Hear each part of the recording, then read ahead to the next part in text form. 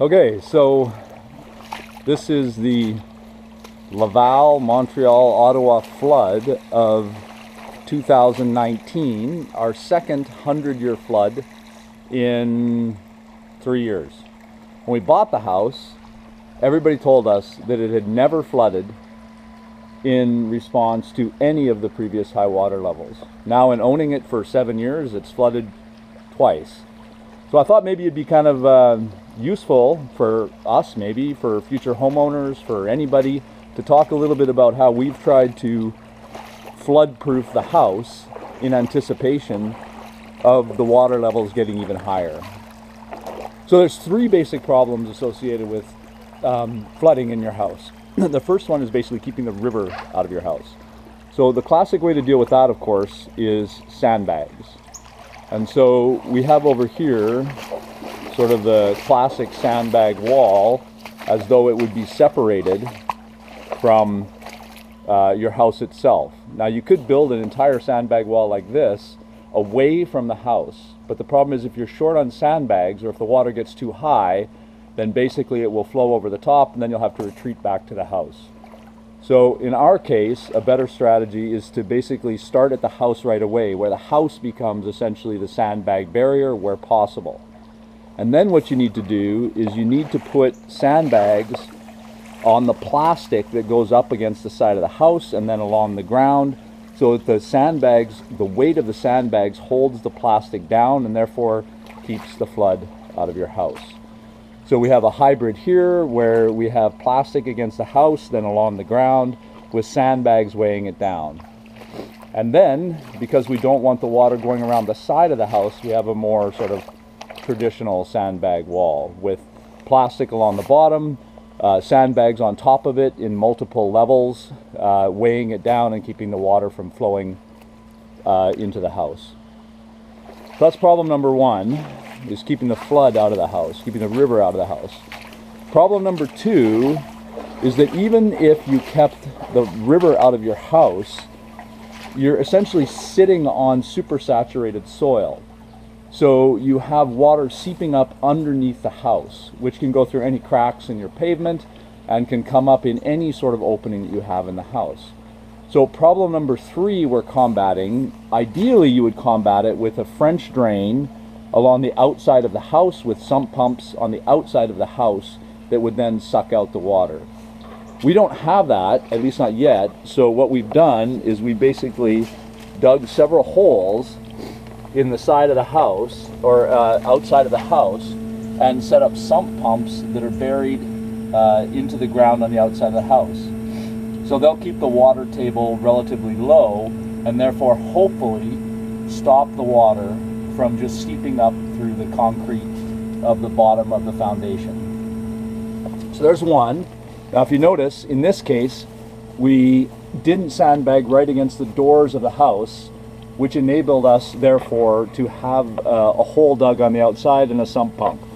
You can sandbag right against the side of the house and right up against the door, but then you don't have the capability of putting a sump pump between your sandbag barrier and the house, thereby preventing you from pumping out water that accumulates against the side of the house, and also pumping down the water table from outside the house, temporarily pumping down the water table. So that's one of our outside pumps that is hopefully keeping the groundwater relatively low. We have another one around on the outside of the house here that we dug the day before. And so down here we have a second sump pump that is also working to try and keep water on the outside of the house relatively low. So there's two of those. Now, of course, the other problem is that inside the house you can potentially have a problem as well, and that is water can be coming up underneath the foundation inside the house. So more traditional sump pumps, or sumps in the side of the house, are basically in low corners and dug down through the gravel. So we have two. One of them is here. This is our biggest one. And so any water that's accumulating underneath the foundation and coming up on the inside of the house gets pumped out of here.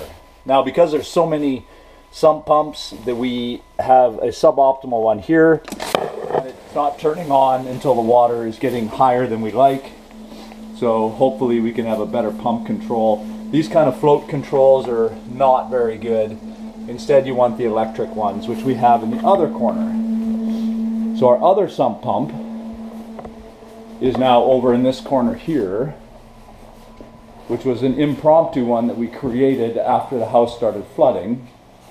And so down here, we have another sump pump that is keeping the water quite low. This sump pump is actually on one of the electronic sensors, which is working much better. So it has much finer control over the level of water inside the house. Now, that's two of the problems: the flood staying out of your house and keeping the water table low underneath your house.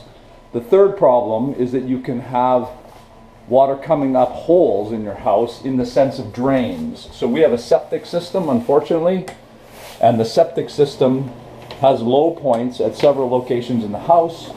One of them, of course, would be the basement shower. So we dealt with that one by putting a plastic bag over top of the drain and then a sandbag over top of that. The final potential opening for the septic system into the house, back flooding through the pipes, is in the garage, and we've had the same approximate solution to that, which is to cover up the specific pipe that comes up into the sump here with a plastic bag and then a sandbag over top of that. So that's how we've attempted to flood-proof our house. The water levels are likely to get even worse, so we have more sandbags delivered by the city, and we have a lot of hope that we can keep the water out of the house, since we paid almost $40,000 on renovations from the flood 2 years ago. Wish me luck. So one more thing, with these sump pumps running, you need to keep them running if you're going to keep the water out of your house. And if you live in a flood-prone area that is also prone to power outages, as we do, then it makes sense to have a generator. We have two generators. One we inherited from the previous owners of the house, a large, expensive, noisy one. And we also recently bought another one that is more useful for emergency purposes. It's a Honda inverter, EU2200i. And if the power goes out, we're going to plug at least some of our sump pumps into this. The 2200 should be sufficient to start sump pumps, which require more power on starting. So that's a final thing you might want to consider if you live in flood-prone areas and have that also are prone to power outages. A double whammy, if you will.